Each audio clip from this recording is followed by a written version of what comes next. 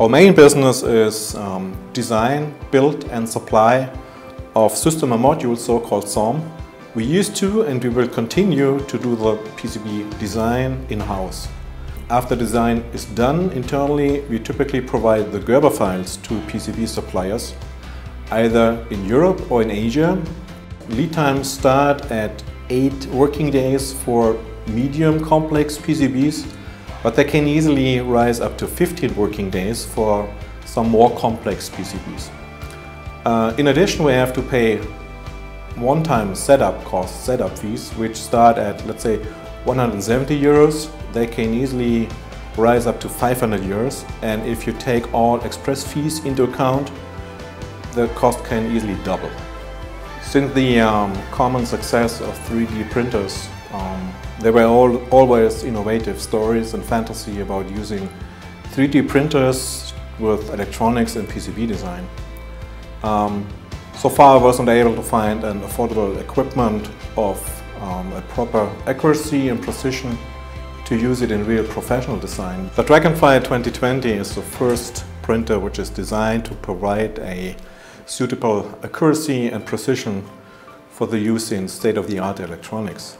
On-site printing of PCBs can easily save multiple days in waiting for PCBs. This allows you to get earlier in access to functional prototypes. You can do your design validation much earlier. So the most important benefit is a dramatic reduction of development cycle time. It takes us 12 to 18 hours, depending on the size and complexity of a board, to print a PCB. This is easily 10 to 15 times faster than ordering PCB the traditional way. So within one working day, our production facility gets access to the first new PCB of new design.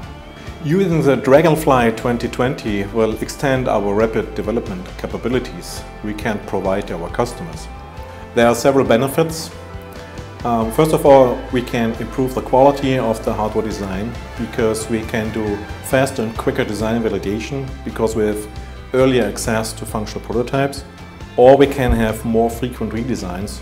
On the other hand, you can reduce the overall design cycle time for such a product just by reducing the lead time of PCBs. In addition, rapid PCB prototyping and especially PCB printing, 3D printing of PCBs is a key technology in enabling modern methodologies for hardware design. Software takes benefits of agile and iterative designs in years, but for hardware it's still a challenge how you can provide the expected 4 to 5 iterations of a hardware design, especially if you consider that you have 2 to 3 weeks for building a new iteration, a new redesign of your product, and consider you have lead times, or you had lead times of 10 to 15 working days. How can that work?